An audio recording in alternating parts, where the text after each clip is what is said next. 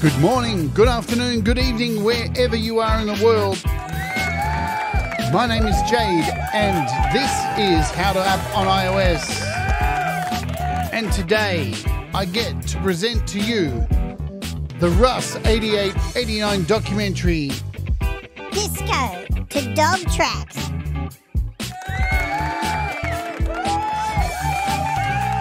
So strap yourselves in for the next hour or so. Whoa, what's going on? I've got video playing in the background. That's how unprofessional I am today, folks. Welcome aboard. My name's Jade. This is How to App on iOS.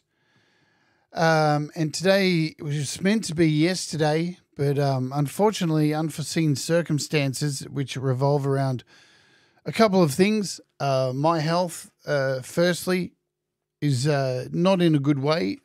I'm just going to say that. I'm not going to go into it. So over the coming weeks, there may be more disruptions ahead. It is what it is.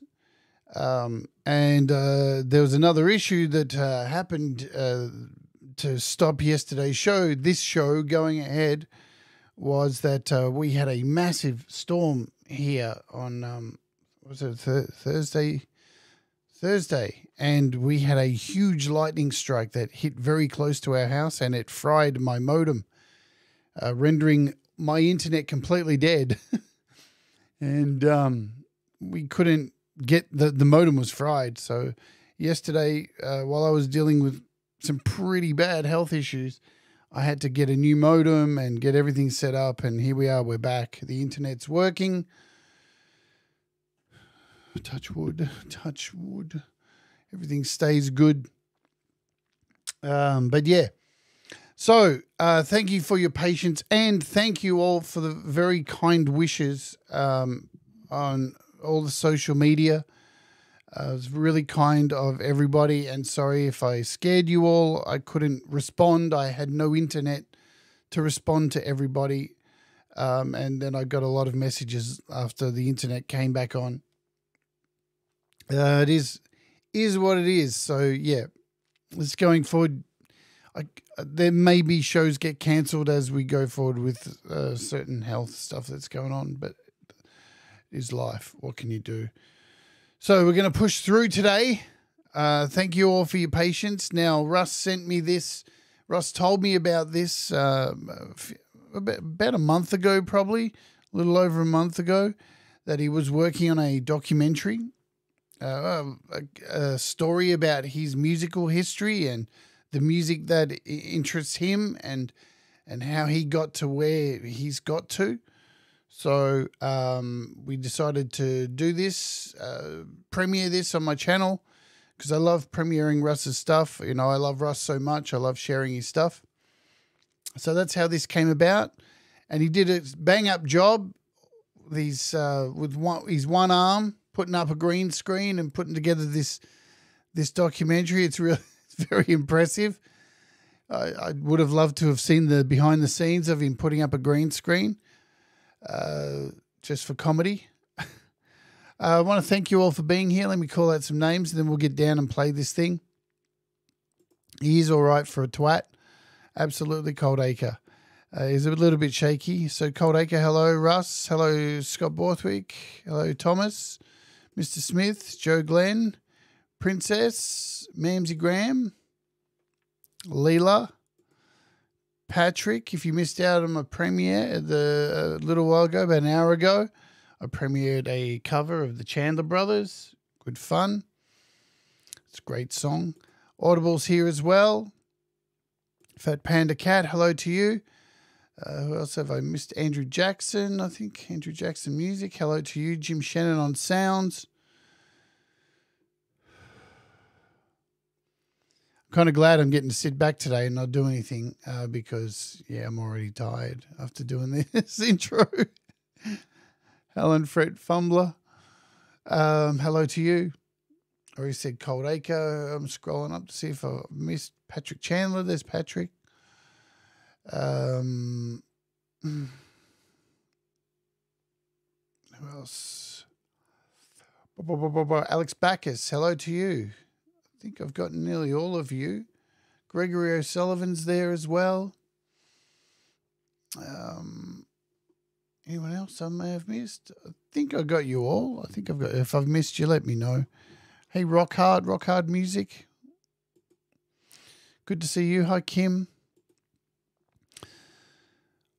All right, let's get on with this so I can kick back and not sit here blabbering.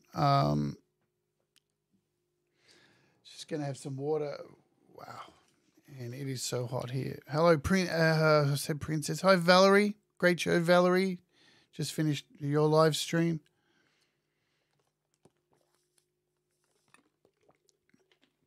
Before I do go on, I can let you know, so anyone who's been following the channel knows that I did a bunch of YouTube ads last week on two of my videos, one of my videos. Boy, did it go off. I can report now, Metheus, the video clip that I put Google ads on, at this point has 1,547 views compared to 48 before Google ads. So we'll talk about that during the week though, but I thought I'd give you an update on that. Boom, went off. All right, so let's get into it. This is Russ's documentary that he's put together all by himself. It is called Disco to Dogtrax. I'm going to take a back seat. I'll be putting your comments up on the screen. Yeah, so I hope you enjoy it. Again, thank you to all the kind messages from everybody over the last day. It's been really nice. Thank you for all your support. Let's do this. Let's do this video. I've seen it. It's really cool. It's lovely stuff. All right, let's do it. Boom. I'll see you on the other end. Oh, yeah.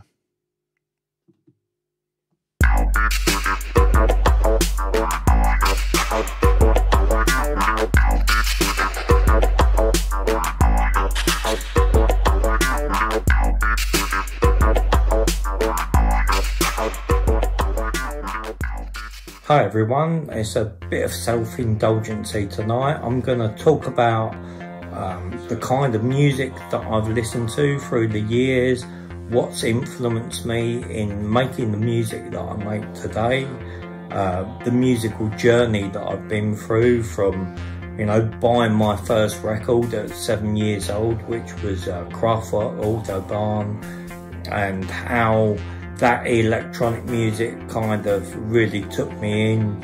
I then got into films like Grease, Saturday Night Fever, with all that kind of funky disco stuff. Obviously all the stuff that was played on the radios at that time during the 70s up until the 80s. Hello again, lovely. Where I was listening to the local radio stations and BBC Radio 1 mainly.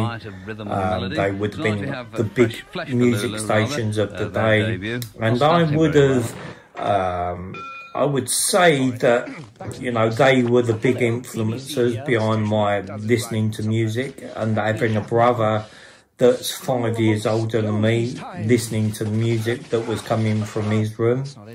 So from a young age, I can remember having a music centre with a record player, a cassette deck and a radio that was built in one.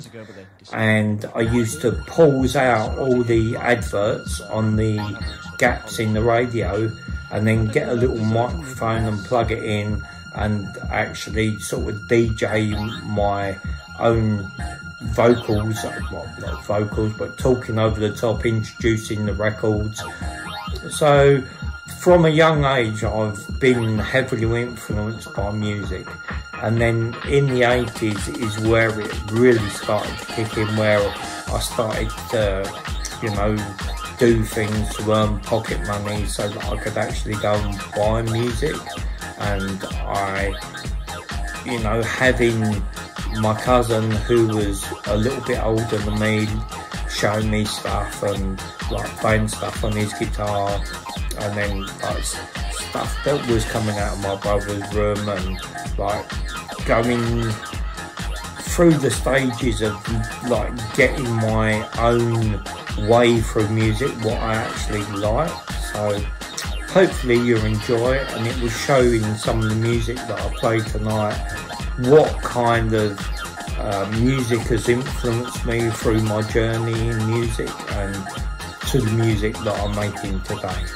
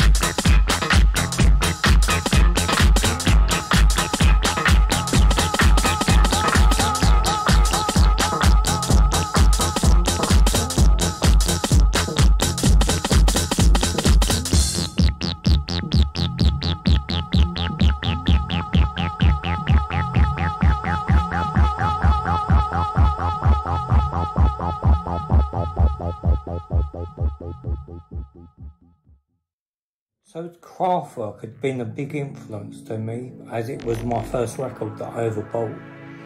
I then got into a sound that was called electro, and that was a bit like Kraftwerk but speeded up. These are some of the records that I was buying at the times between 1981 and 1986. So from the ages of 11 to 16, I was into this electronic hip-hop music, and I was spending my weekly pocket money buying these records. So for every birthday, every Christmas, I'd asked if I could have money so I could buy records. And I used to record the records on the cassette deck, and I would take the cassette out, and every weekend me and my friends would either use a piece of lino or a piece of cardboard and meet other kids on the street corners and do breakdance battles. So that's kind of what I'd done at that time, and that's what really got me into music, because everyone liked the fact that I would have the latest kind of records. So I used to record a show called LWR. It was with a DJ, Tim Westwood, and he would play the hip hop and electro show from like 2 till 4 in the mornings on like a Wednesday night or something it was. And I would wake myself up with an alarm clock and record all the latest tracks to hear what the new kind of hip hop tracks were that everybody was listening to. So I would then pick a record out of them and maybe buy 1 or 2 of them a week, and that's how I started collecting records.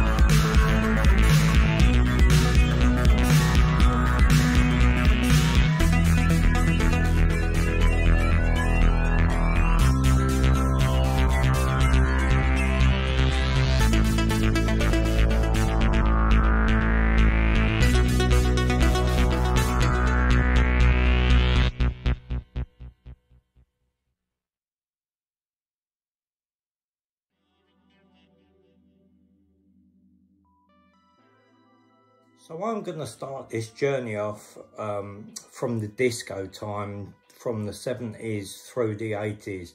That's when I was born, in the 70s, so that's when I picked up on it. Obviously, dance music origins has, you know, a long history before that, but that's where I'm going to pick this up from. So disco really got big and formed because there was, I think, the first kind of disco-y record to use them classic sounds was She's a Winner by the Intruders. And there was another French band, and they released a disco track called Soul Makusa or Soul Makasa.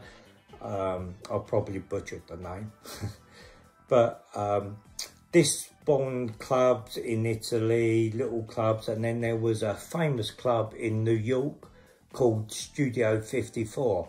And that's really the turning point from the traditional sort of going out drinking club to an actual nightclub that was banging loud music, and there were DJs spinning records and actually putting one record on after the other. And this really spawned a whole generation of like the DJ as what we know today, and how clubs were really formed.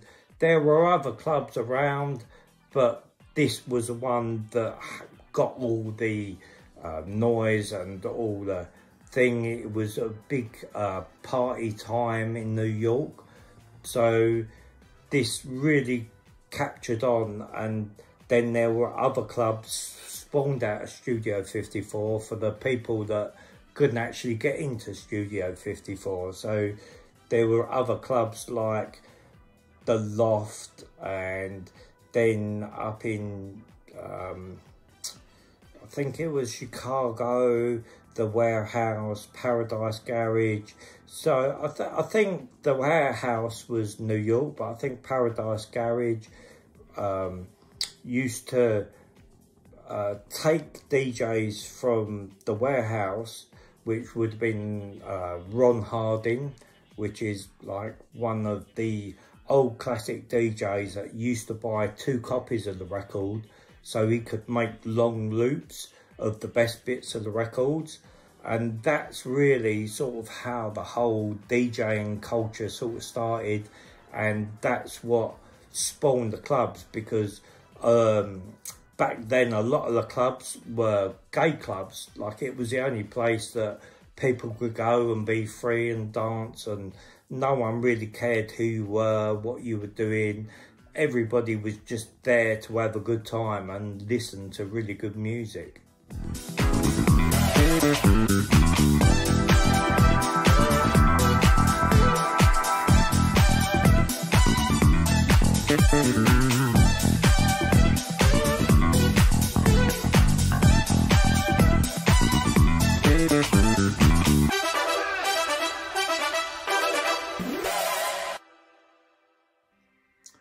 So where I liked a lot of different music and was listening to a lot of different music, I think in my history of listening to a bit of disco, then all of a sudden come a re-release of Donna Summer's I Feel Love by Giorgio Moroder.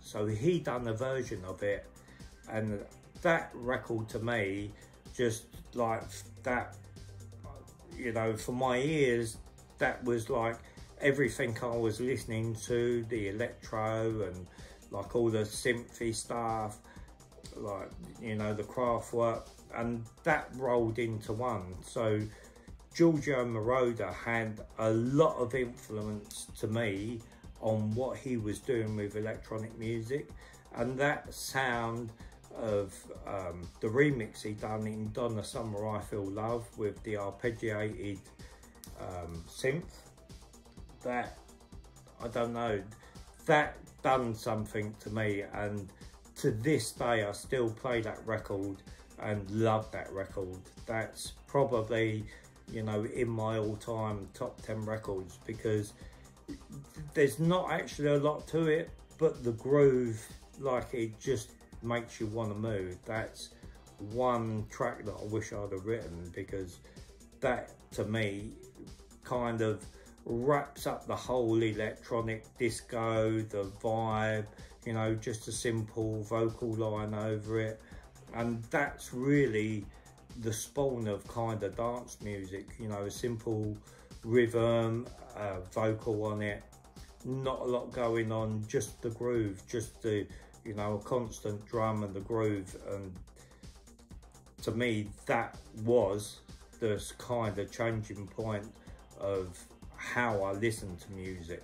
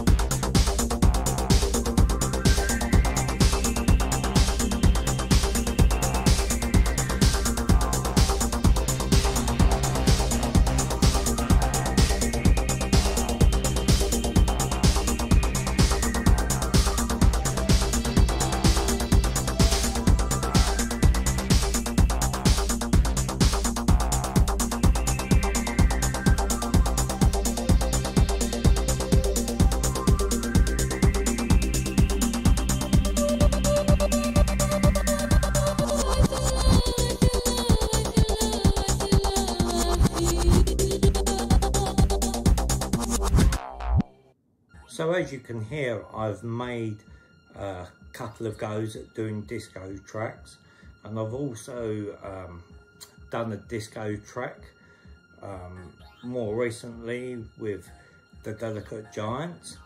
But disco has always influenced like the house music that I've made, like it's always weaved itself in and out through my career in music. So I've always got to give a big shout out for disco, really.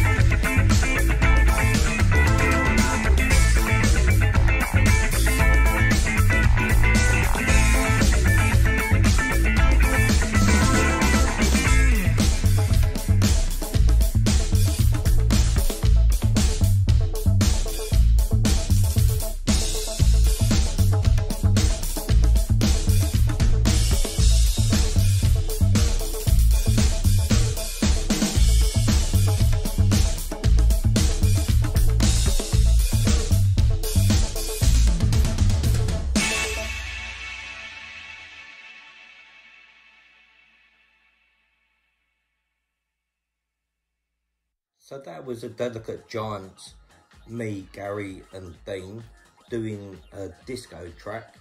Now we all like disco, that was within our era of music, so like we thought we'd knock out a disco track just for some fun and something different from the Delicate Giants, as next year will be some different stuff coming out from the Delicate Giants. So I couldn't move forward without including rap into the equation, because as I was listening to a lot of different albums, I was still listening to a lot of hip hop and rap music. So here's a selection of some of the artists that I would listen to at the same time as listening to all them other bands.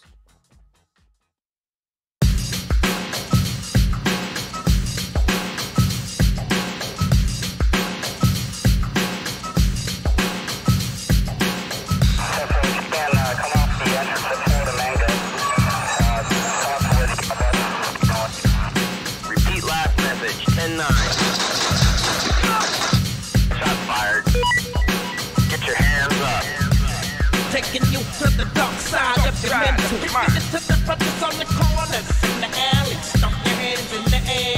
Come on. Kicking it to the brothers on the corners, in the alley, stomp your hands in the air. Everybody now. Kicking it to the brothers on the corners, in the alley, stomp your hands in the air.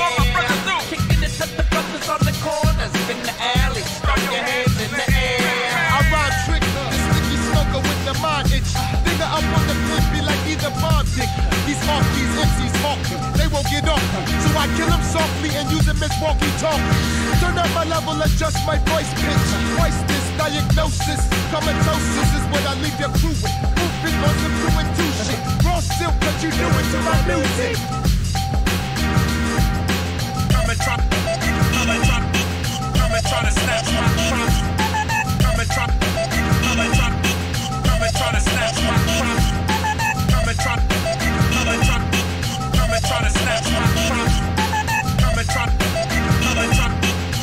try to snatch my crops. What we're seeing in this house is incredibly impressive. It's probably closer to 1,000 plants. Every room's been converted. We have 2 Asian suspects in custody. Come and try to snatch my crops. Come and try to snatch my crops. Come and try to snatch my crops. Come and try to snatch my crops. So at the same time that you had clubs like Paradise Garage and Ron Harding playing different kinds of music, like at the same time in Europe, you had some from Belgium, Germany. There was a new beat, which was a sound that was coming out, which was more like a kind of forerunner for techno. It was a bit industrial. At the same time, over in the States, you had Detroit was, you know, everybody was losing their jobs and the city was getting run down.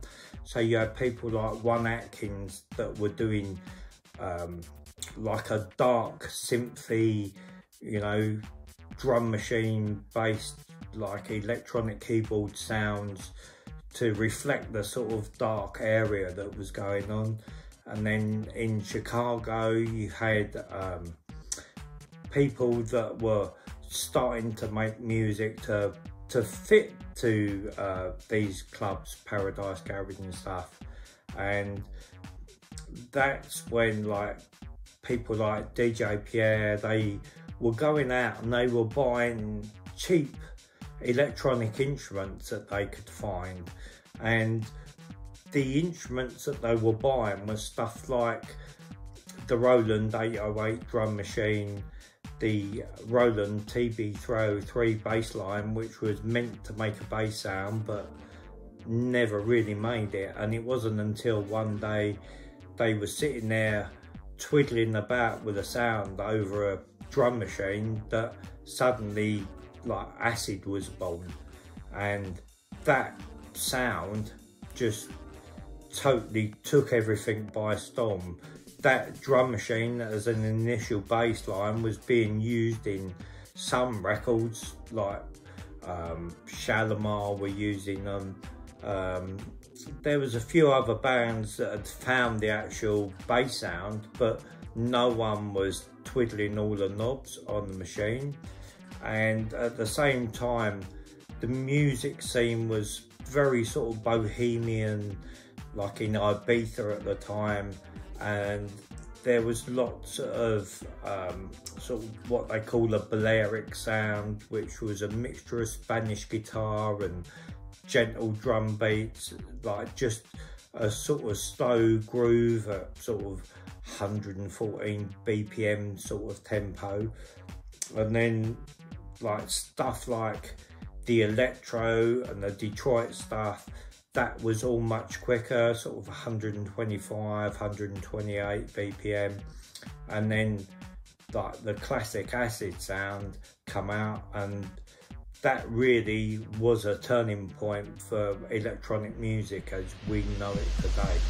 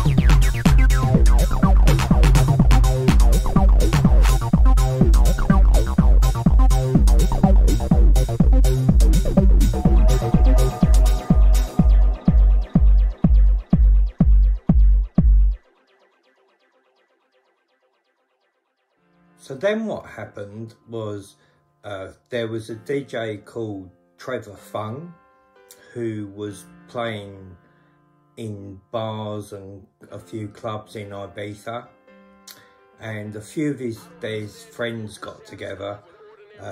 That was Paul Oakenfold, Johnny Walker, Danny Rampling and Nicky Holloway. So they all went on a holiday to Ibiza because they heard that there was a good scene going on and everybody was having a good time. You know, they were all told about the DJ that was playing Amnesia. So this Alfonso, or Alfredo, his name. So this club, if you called it a club, in its early days was just a farm in Ibiza that used to play music, and it got more and more popular, and now it's kind of world famous. So Amnesia built up its name over the years. The other thing that was going on with these lads, when they got to this place, everybody seemed to be having such a good time, and the DJ was playing a complete different mixture of music, and he was playing the music from Chicago and Detroit and, you know, this new acid house or this acid sound, and mixing it up with, you know, like Cyndi Lauper and stuff like this, and they couldn't quite get it until someone offered them these little pills which turned out to be ecstasy, and then that completely changed everything. They had like the best night of their lives, and everybody was just hugging one another, everyone was just feeling the vibe of the music. So then what happened was Paul Oakenfold come back to London, and he started a club called Spectrum, which turned into Future, and that was at the Heaven club, and that was in Charing Cross Road, and that would later come on to be a very famous club that turned into something else. But that used to be on a Monday night, so it was cheap to rent out a club on the Monday because who wanted to go out on the Monday? But the buzz built about this club, and ecstasy was starting to come into London, and people were taking it, and, you know, they was going out having a good time. The music suited because the tempo of the music was about 120 BPM, which is twice your heart rate. So it's that foundation of the beat that gets you moving. Because it's believed that clubs like Future that were on a Monday, and, you know, everybody was having a happy Monday, and that's how the band Happy Mondays got their name. That's a kind of big rumour. You also had the club The Trip, which was run by Nicky Holloway at the Astoria. That was also in between Charing Cross and Oxford Street. That was a big club, the Astoria, live bands played there and stuff, and he used to rent that out, and that started to get more and more popular. And Danny Rampling started a club called Shoom, and the reason it's called Shoom is because when he took ecstasy, he had like a shoom feeling come over him. So he took that name and he started up a club in South London, and them three guys, along with Trevor Fung, was playing stuff. And incidentally, Trevor Fung is my probably all-time favourite DJ because he listens to a lot of music and he mixes a lot of music, and he always plays music with a good groove. That's what I've always loved about Trevor Fung. So these guys really started off the house, techno, and what become known as acid house, it wasn't because people were particularly taking acid, it was just a term for, you know, the music. So all that sort of feeling that you get, oh, acid, you know, and dropping LSD, yes, people were doing that, but that wasn't the main reason and why it's called acid house music. It's just the term acid house music.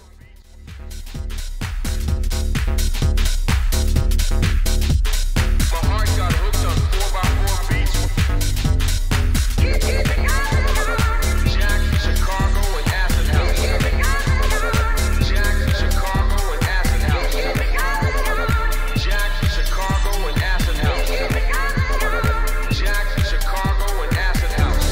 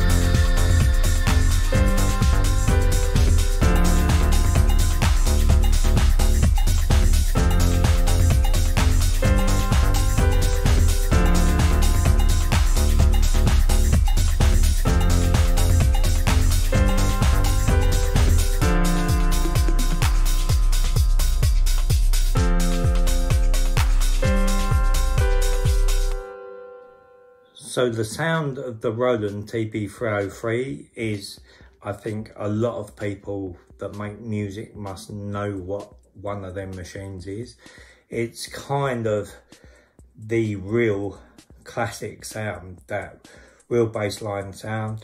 It was used together with the 808 drum machine, and then they slightly later on released a 909 drum machine from Roland, and that in dance music was a real game changer. But the 303 really spawned that whole, you know, freedom, let loose, let you, you know, the music immerse your body, you know, like, you know, that sound, that sort of constant sound that used to change was really all to do with one of these little boxes. So this little box was a game changer in dance music history.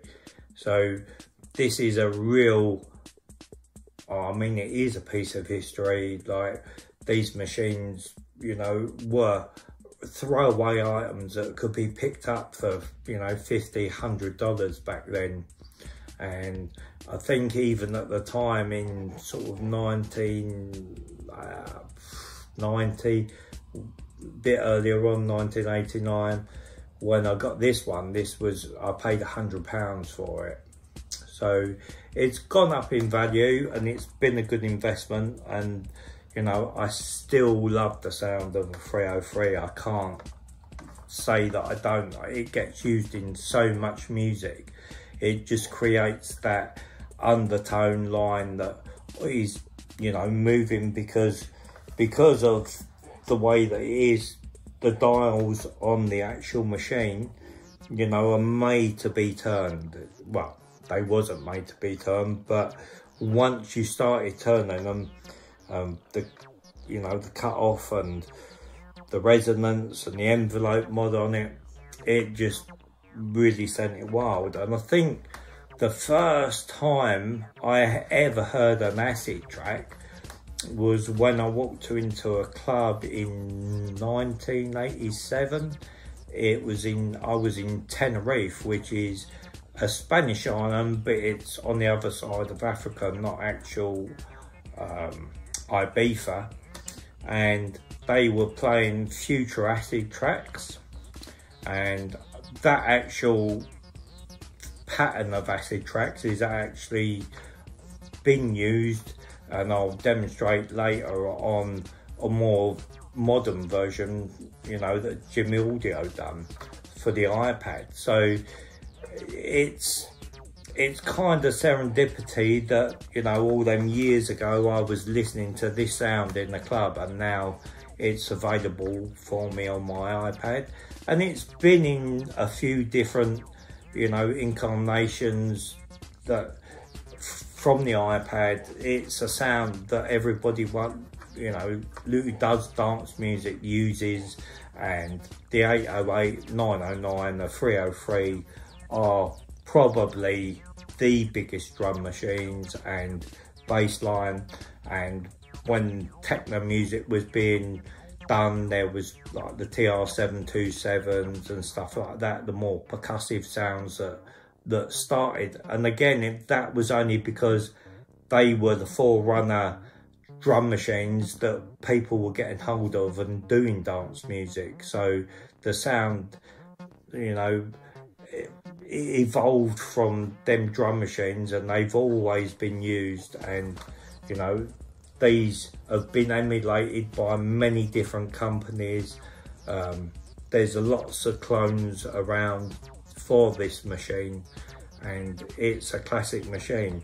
It's a shame I can't fire it up for you because I don't know where the power supply is for it, and I can't search my cupboards to find it. But yeah, definitely this machine is the game changer.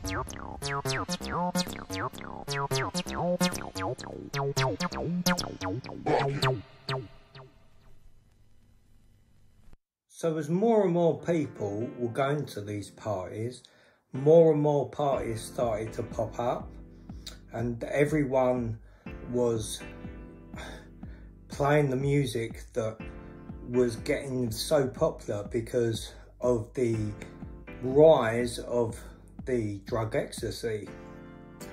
So lots of clubs were now doing like rave nights, like house music, techno, and this became very popular very fast. There was more DJs, more clubs opening, doing this sort of stuff. And then, of course, the more people you got coming, the bigger the venues you need. So people were starting up pirate radio stations. We had radio stations that were playing the music all day that the people loved, that they was going out to at the weekends. So a whole culture come around the pirate radio stations, and they had a lot of power because they were telling people where all these parties were. So they were making money from the promoters, paying them to say, oh, my party's on at so-and-so this weekend.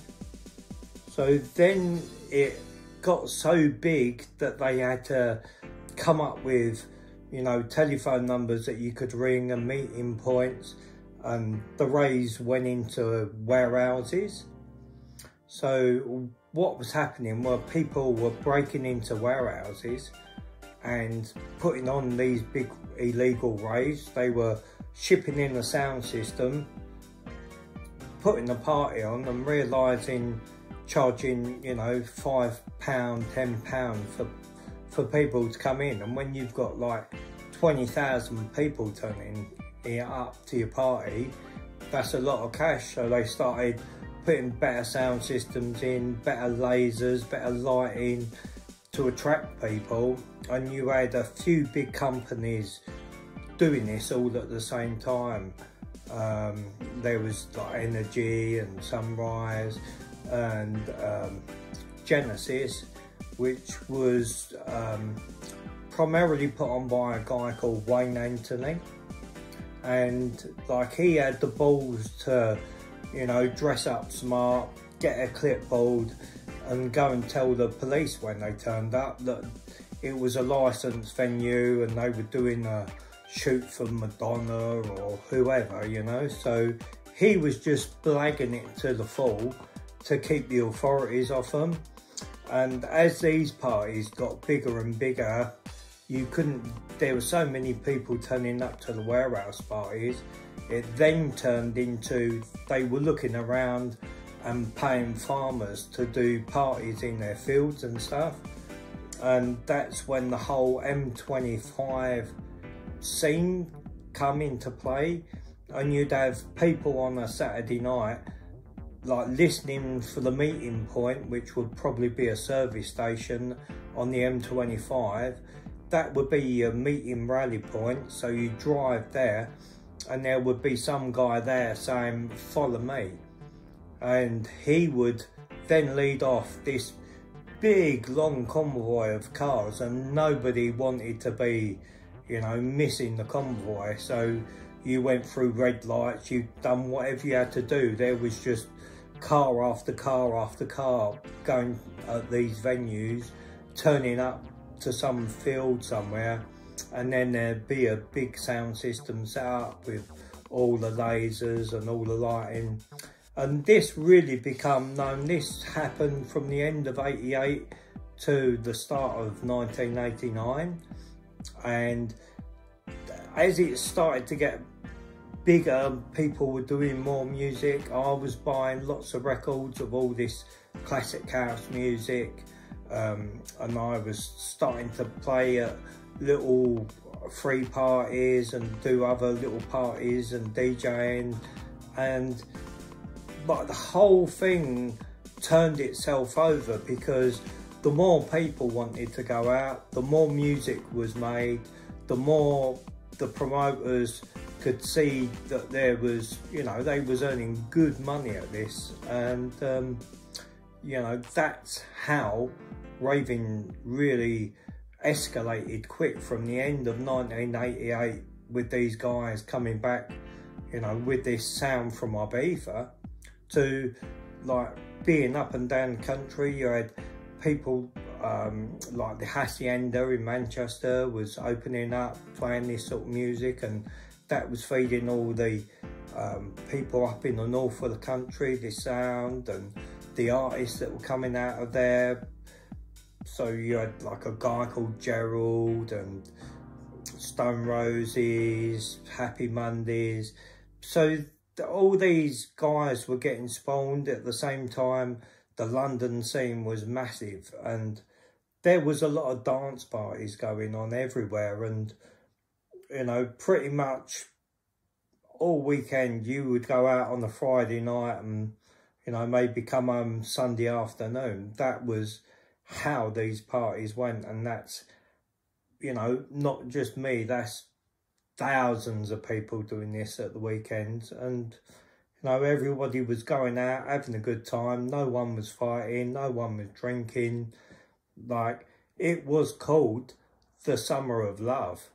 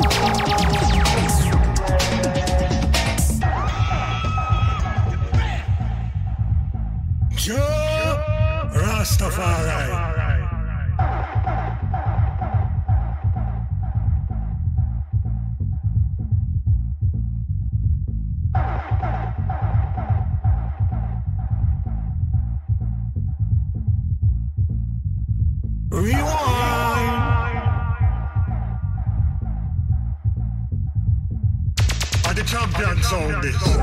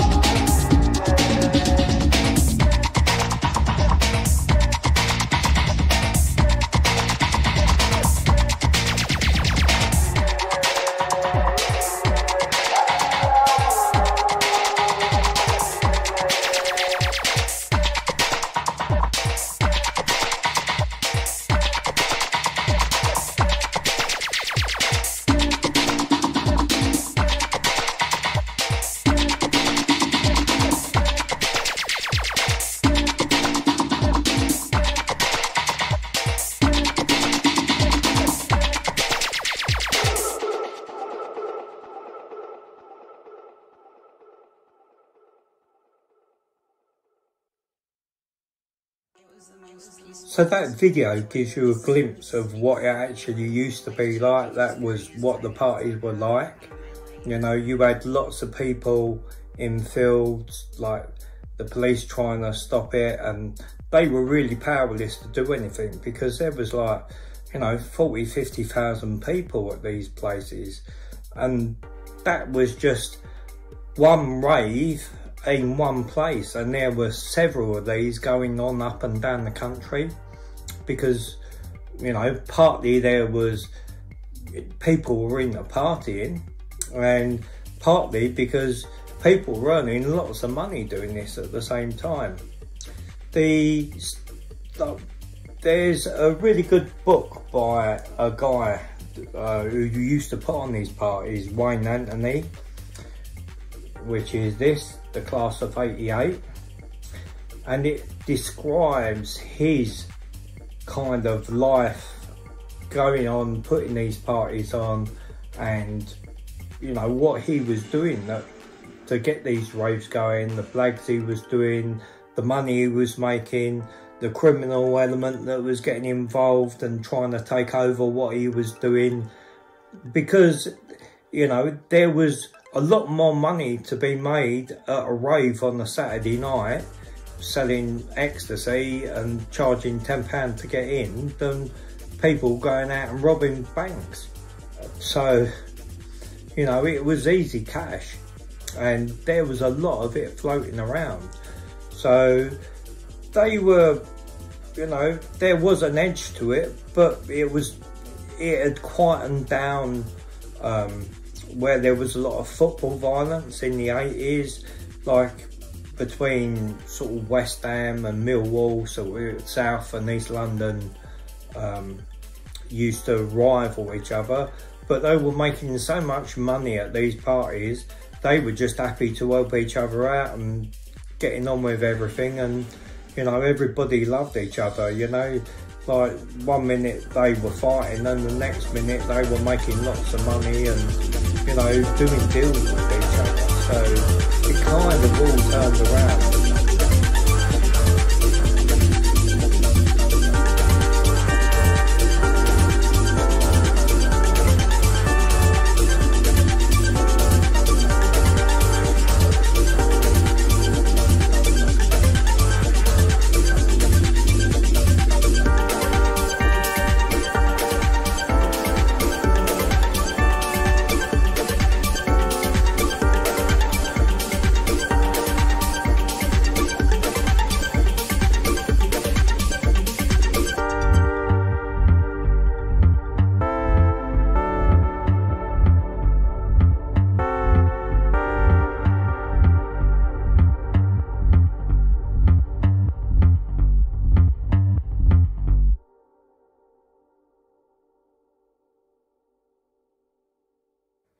So every Thursday night there was a club at the Arches at Charing Cross, which was called, the club was called Heaven and the night was called Rage. And this is back where there was an upstairs and downstairs to this club, and you had DJs like Trevor Fung, Colin Favour, Colin Dow, Groove Rider, Fabio, Jumping Jack Frost. So there was all these DJs playing at this club. Now my work diary from 1989, considering this was a Thursday night, every Friday in that diary I had the day off, was sick, on holiday. I didn't go to work on any Friday during 1989 because that was the start of the rave weekend. You know, I would religiously go to Rage on the Thursday night, and I went there for quite a few years. Every Thursday it was just like, oh, who's coming to Rage? And like me and one other person or 10 other people would go and party at Rage. That was really the beginning of the weekend for clubbing, and then on a Saturday you'd have a big rave, and then Monday you'd be back to work again.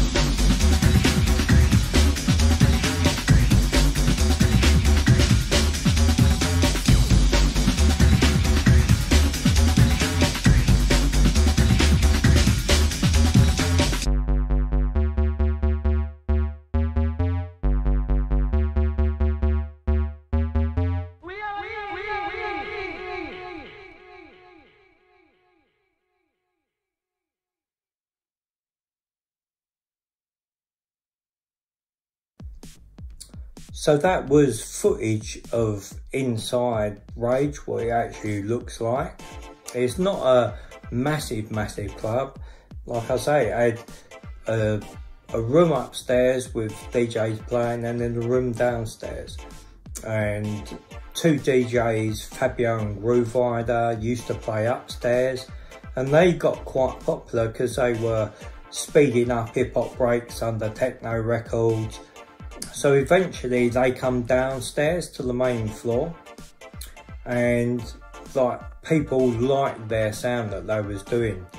And where they were creating, you know, faster breakbeaty stuff under techno records, and people like Goldie used to come down to the club. So the club had a really big following. Like a lot of people that were making music were going to this club, and from there, like from the breakbeaty stuff turned into drum and bass, and that's where drum and bass originated. It was firstly called jungle music, and that was popular, and then it turned into like drum and bass as you know it today.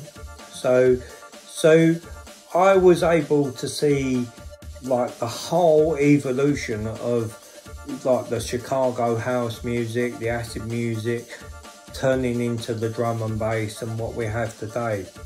And then that's what spawned ambient kind of music and chill music, because people were going out clubbing and they weren't finished coming down from their drugs yet, and they just wanted to still listen to music, but you know, they wanted to sit down and listen to music. So a whole other scene of music was born out of that, and that's where you get, you know, this ambient stuff and like the chill stuff. And you know, I think there was tracks like Little Fluffy Clouds and stuff that were made using all these electronic sounds, but without the big heavy kick drums in it. You know, you just wanted to sit down and everything was back down to sort of 60 BPM, keep your heart rate slow. So that's how a lot of music was just spawned out of just going out clubbing and coming back and still wanting to continue. And you used to have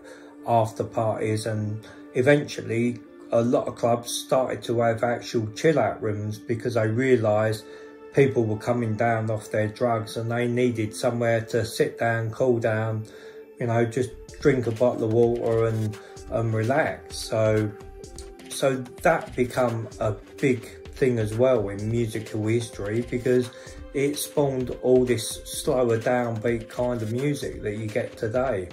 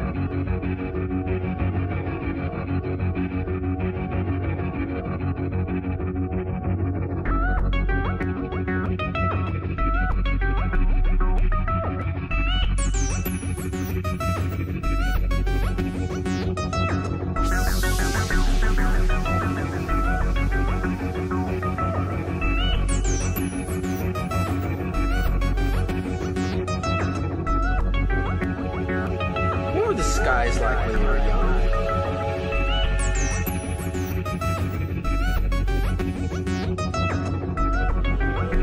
They were long, clear, there were lots of stars at night.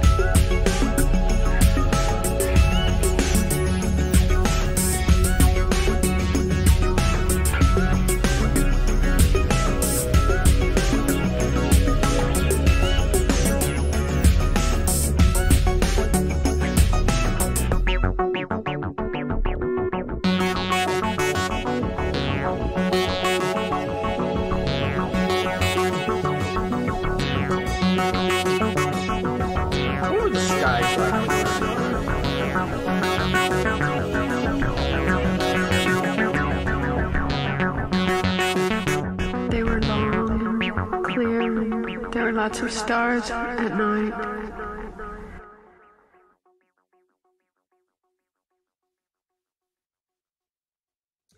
So now I was starting to DJ a few parties like Spiral Tribe, and there was, every time I was playing records, I could always hear something else in the record. Oh, if it just had this sound, oh, if it just had this little sound.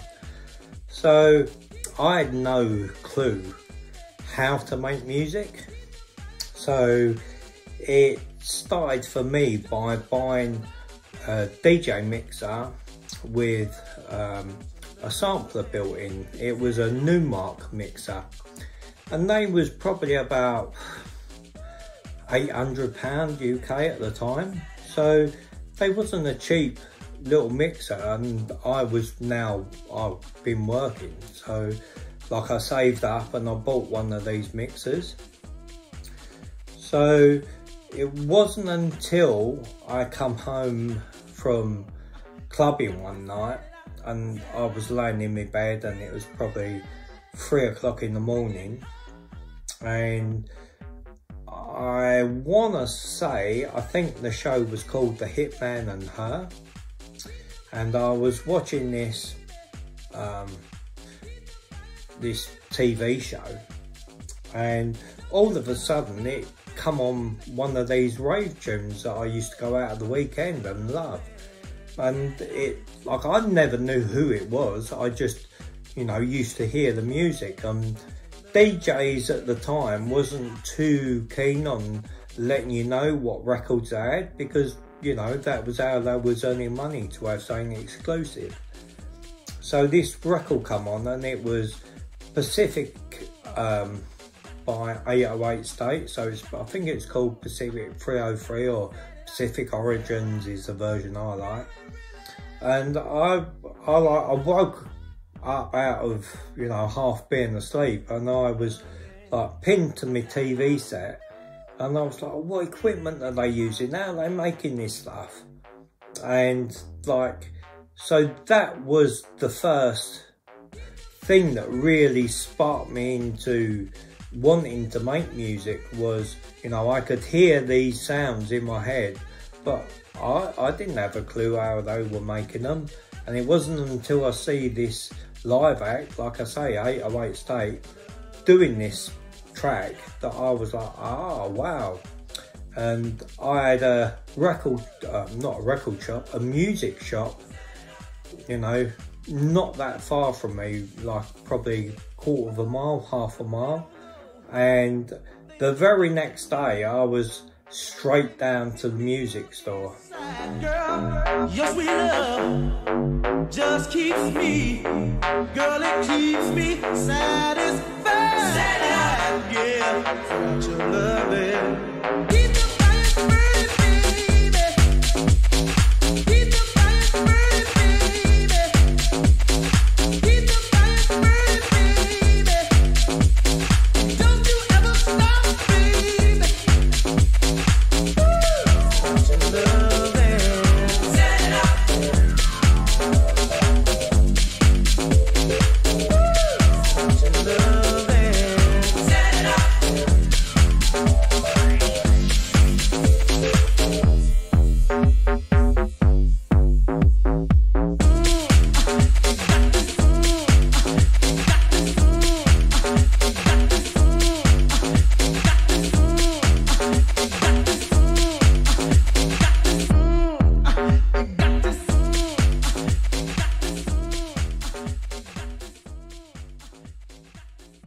So when I went down to this music store, I had written down the name of all that I could see on this stage, and you know, there was probably a Juno 106, a TB303, and I recognised this, an SH101, and I was like, okay, I want an SH101. That's the keyboard that must make this sort of acid sound, like this dance stuff.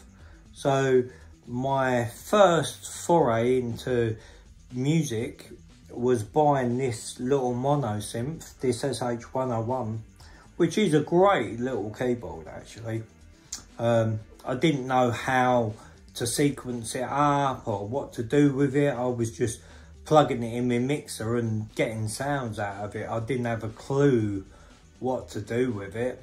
But this was my start in music. This is the very first piece of equipment that I bought.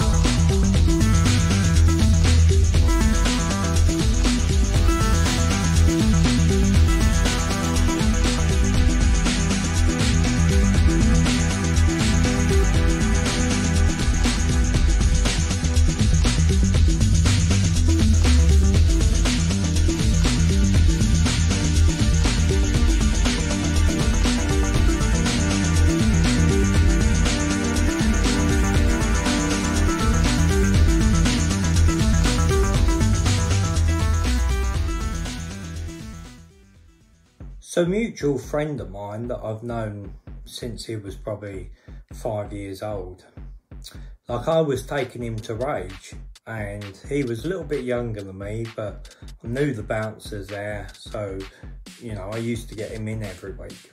And he said, oh, I've got this guy who works at, well, didn't work, he's in the same year as him at college. So he said, like, he does a bit of music. So I was like, oh yeah, you know, can you ask him how you would get this keyboard to, like, you know, like make a sequence? You know, I had the onboard sequencer of the SH101, but I didn't know what to do, how to get it all in time. And so we had a meeting at the Brain Club up in Wardour Street in London. And I met him and we talked about music, and he, at the time, was running his Atari and Pro 24. So that was then give me the spark. Okay, right, so I need an Atari and like Pro 24. And he was like, oh, he said, I might be able to get hold of this program called Cubase that's, you know, a better version of this. So he said, we just need a 1040 Atari to run it on. So that was, we mutually, in one conversation, both had the same idea as making music, and he was already sequencing stuff on his Pro 24. And he come round to my house and set all this stuff up and actually showed me how it was working and how you could play something and it would, obviously the MIDI was recording and then playing it back and the sound was coming back, which just totally blew me away. I was like, right, this is what I want to be doing. So at the time I was still working a regular job. I was working for Chubb Alarms, fitting in burglar alarms. And like, I was making apprentice, I was an apprentice. I wasn't making great money, but like all the money that I had that I was buying records with, I started to save up so we could buy keyboards. So I think it was an Alesis drum machine that we got, a Korg M1, and a Roland Juno 2, because these items, oh, we also had a Casio VZ rack mount unit synth, and this had the magic MIDI connection, which I obviously didn't know anything about, but you know, we as musicians kind of know about what MIDI does and like how you play keys to your iPad or, you know, your PC or your Apple Mac or whatever. So that was a start of now being able to do MIDI and connect this stuff up. So that was something that my friend was already knew about. So like I jumped straight in at, you know, the go flag really, because I didn't have to do all the looking and reading up and figuring it all out. He already knew all this stuff, so that made putting our first record together a little bit easier. And I've still got, surprise, surprise, I've still got the Atari that allowed the sequencing, and it come with this little connector on it, which was a MIDI out, and that was the key. And I haven't even looked, but I'm guessing maybe yeah. So there on floppy disk is my original version of Cubase that I used to write all my music with. So, you know, and I managed to get this computer because I was doing a job fitting an alarm in a shop that just started selling these Ataris, and I was able to get a manager's discount on this. So I didn't hesitate. I bought this because this was the heart of like the being able to control all the MIDI. So it was a no-brainer. Like I think I bought one game for it, which was like Chase HQ or something, and then I never played another game on it again. This was solely sat in the studio being a workhorse for years, you know. So although it's only the 520, it's got the upgrade in it. So yeah, that's you know, the start of my musical origins, and you know, the parts of the equipment that I was using to now do this.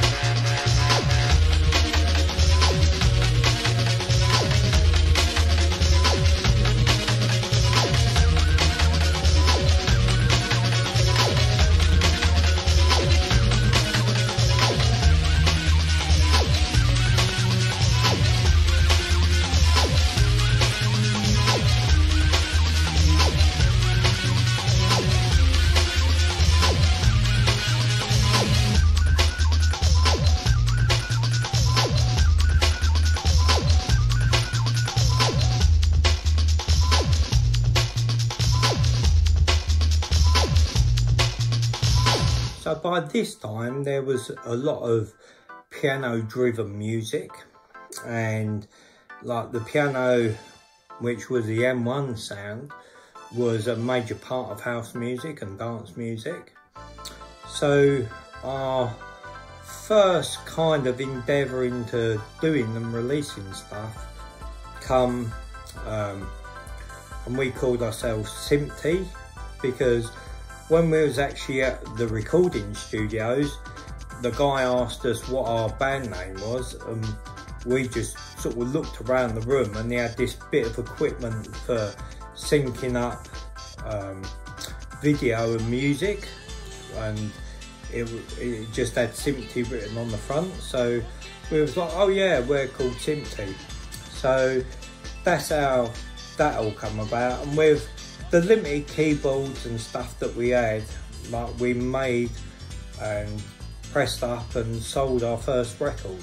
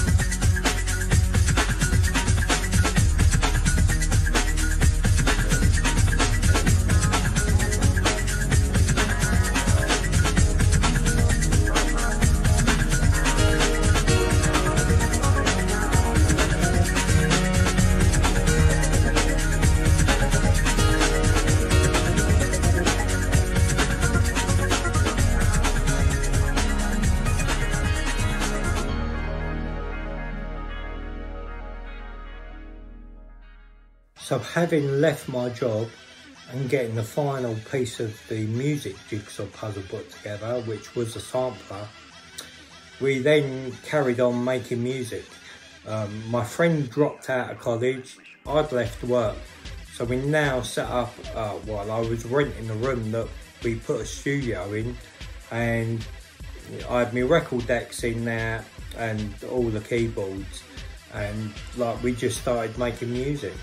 And you know, that's how it started for us. We carried on and we put out another couple of records.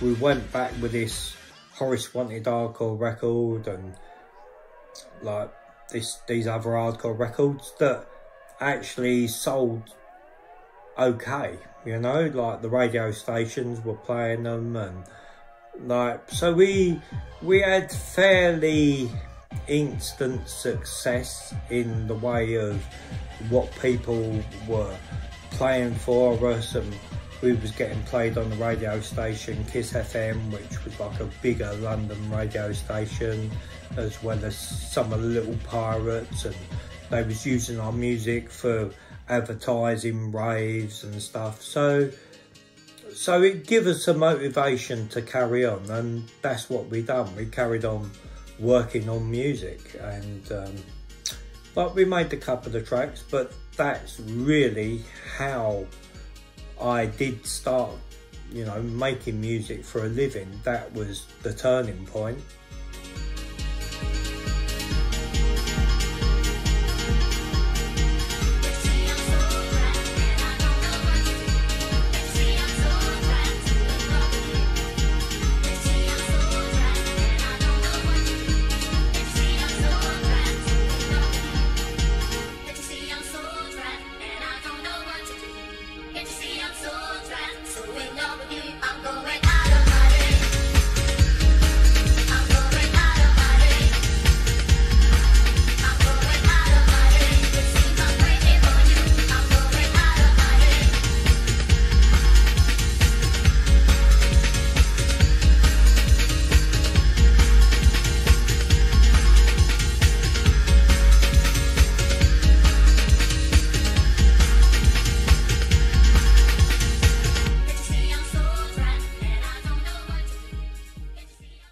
So we was now making music regularly, but you know, as everything, as you know now, it's hard to get your music out there and get listened to. So we were working with a couple of other people and like some DJs, and then one day a mutual friend said, oh, my mate wants to make a record, like, can he come round to yours and put one together?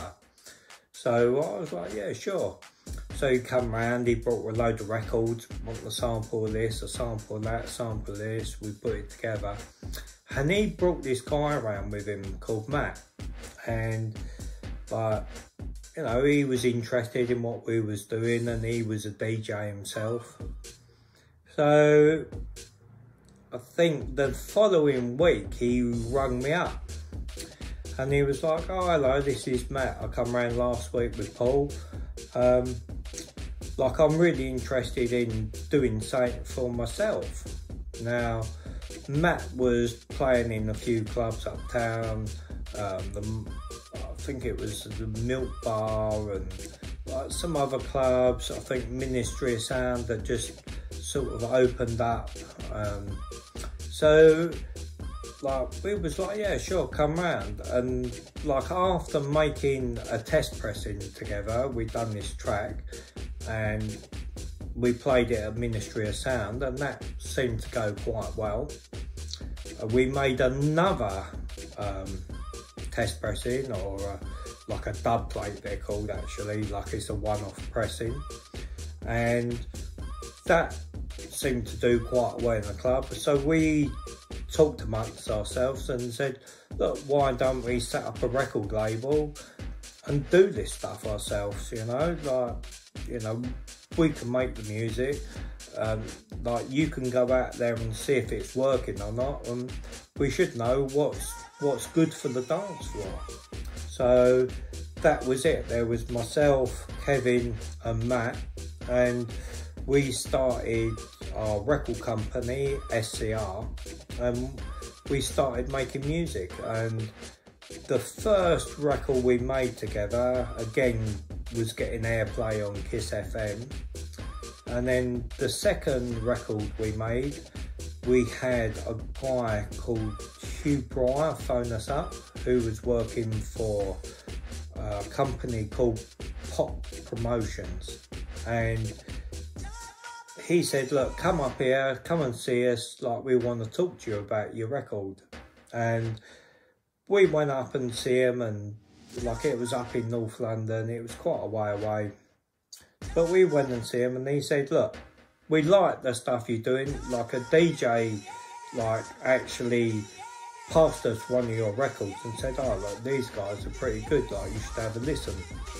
So my phone number was on the record label, or fax number as it was then.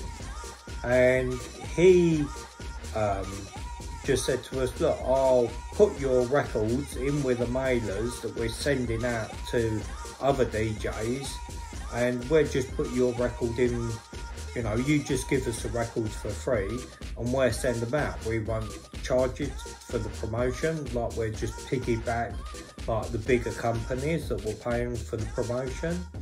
So, like, it seemed like a good idea to me, and that's how it all started with SCR, and that's what got us popular. We was getting straight in the letterboxes of the actual DJs, and we ended up with a big kind of mailing list of all these DJs that were reviewing the stuff in magazines and playing it in the clubs, playing it on their like little local radio stations.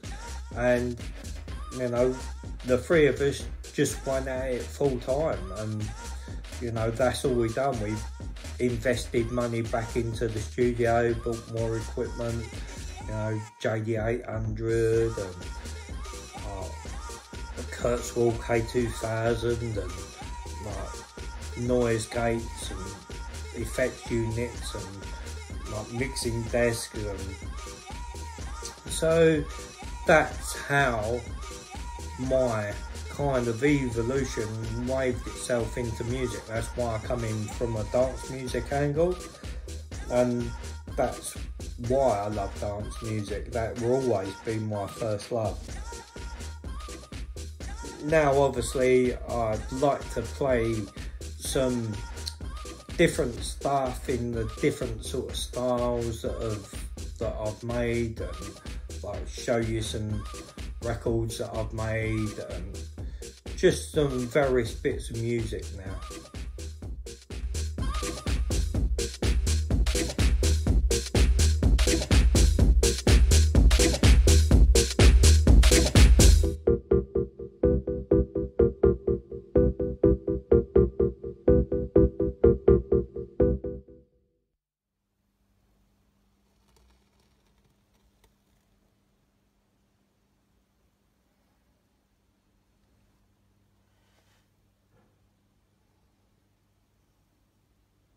Let's see if I can do this shit, shall we?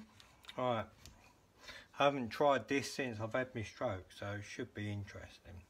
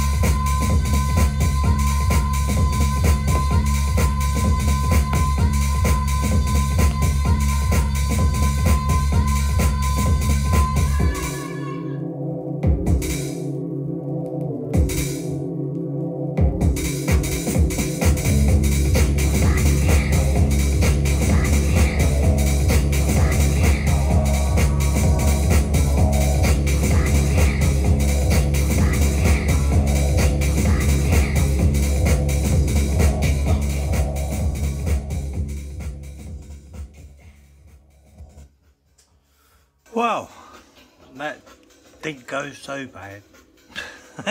A few off moments, but on the whole, not too bad.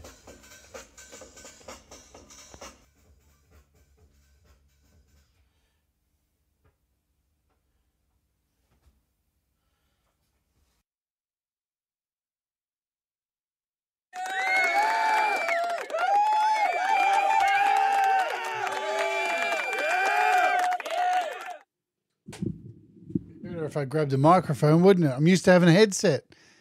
Wow. Pretty cool stuff, huh? Pretty impressive stuff. First, I want to thank Russ for trusting me to host this little documentary that he put together. He reached out to me as usual and said he was putting this together. And, you know, here's the thing. He actually said he was putting it together, I think more so to document, you know, his history and stuff. And which I think it's a really good idea for somebody who's had such a career as Russ. You know, we all love Russ so much. But one of the things that he said was he wanted to give me a day off. So not only was he like making a video to show you guys about who he is and how he got to where he was and the music that has influenced him, he put together the video so I could have a day off and kick back and relax and listen to my favorite style of music. I'm sure you all enjoyed it as much as I did. What a fantastic documentary. And I'm sure you're all going to want to see part 2 that I know he is putting together.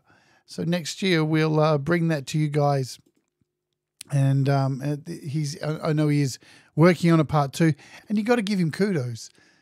The guy's had a stroke, right? He can only use one arm, and he put together that whole video, putting up the green screen, putting together all that video footage, and then DJing at the end. If that's not inspiring for you, I don't know what will be. And lastly, I want to thank Russ again for doing that, putting it together, allowing me to play it here on my channel. And I'm sure everybody wants to see a part 2. So we'll probably be heading into the iOS era of Russ in part 2, I do believe. Yeah, the timing was right. I wanted to have this on yesterday, but unfortunately things happened that couldn't be sorted. And look, I want to go out today just by letting you all know that I want to thank you all for supporting this channel and supporting things like this, because I know it's called How to App on iOS, but I want to continue to have a varied collection of things on this channel, because it's not just about buying apps, you know. It's about the people who make music, what they do with apps, how they work together with other people, their stories. This channel is so much more than that, and I really want it in 2023 to be so much more than that. So next year, I can promise you, I'm going to finally release the movie I've been working on for 6 years. It's coming. And maybe even a documentary like that about my stuff. So, but finally, I just want to say, I want to thank Russ for putting that together, because if anything, out of all the rough stuff that I've gone through and still am going through, the one thing that Russ has proven to me today by watching that is to keep fighting. To keep fighting whatever comes in your way. Don't give up. Just keep doing what you love doing. And I'm going to sign off today and let you all go and get on with your day. And say those magic words. Remember, folks, do the things that make you happy. Mistakes make you better. And we'll all rise together. I'll see you tomorrow on the Patreon, everybody. For the Christmas Patreon with lots of giveaways. And maybe Gladys. Depends on how I'm feeling. It may change. We'll see. See you tomorrow. We'll all rise together, 'cause you make me shine better. And we'll all rise together